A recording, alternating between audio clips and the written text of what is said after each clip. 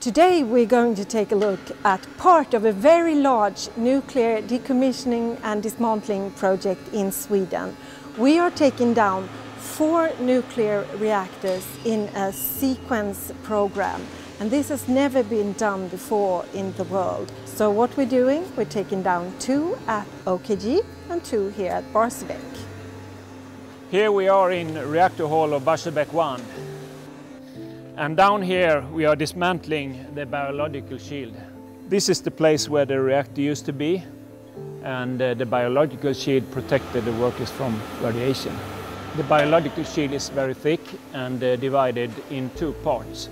The outer part is not contaminated and can be free-released and treated as conventional waste. We do this because we want to limit the environmental impact. We are dismantling the biological shield with wire cutting.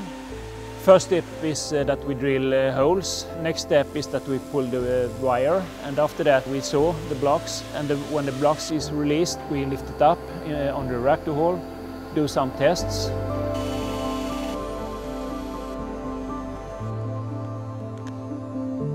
And finally, we lift it down into container and pack it and secure it and transport it out to interim storage.